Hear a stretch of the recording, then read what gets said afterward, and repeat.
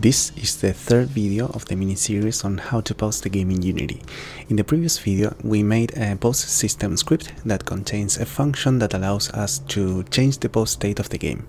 That script is attached to a game object, and the function is executed when pressing the escape key or a canvas button. Here, as we can see, when pressing this button, the console messages are indicating the pause state. To see how to make this script, check out the previous video. I leave it here in the corner. Now let's see one of the actions we can apply to pause the game. Within this change pause state function, we are going to write the following instructions. If the game is running, then time.timescale equals 1f and end with a semicolon. If the game is not running, then time.timescale equals 0f semicolon. That's it. This will pause or resume time-dependent components, for example FixedUpdate functions, animators and RigidBodies. Let's give it a try. When pressing the pause button, we see that several things have stopped. The character animations, the spheres that were being affected by the RigidBody components stop in the middle of the air. Besides, these spheres are no longer being generated.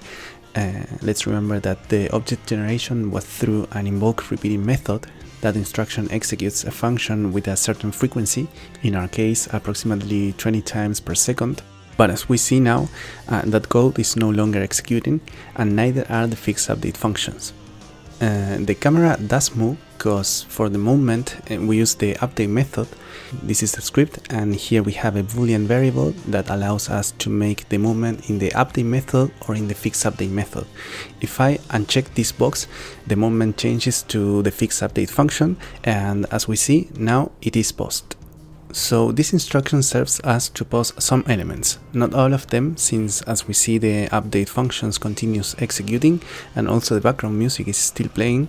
Even the sound effects, when a sphere touches the floor and gets destroyed, it produces a sound like broken glass. That sound, once it starts, doesn't pause. So in the next two videos we'll see the actions we can apply to take care of the rest of the elements. As a curiosity, I want to show you that these instructions allows you to change like the speed of the FixedUpdate functions, the speed of the RigidBodies and the animators. I mean, with this we could accelerate or slow down the time in our game, make a slow motion effect, for example. If here instead of 0 write 0.25f, the time in the pause state would be 4 times slower. Let's give it a try. Here, as you can see, the game is running in slow motion. That's all I want to show you in this video. See you next time.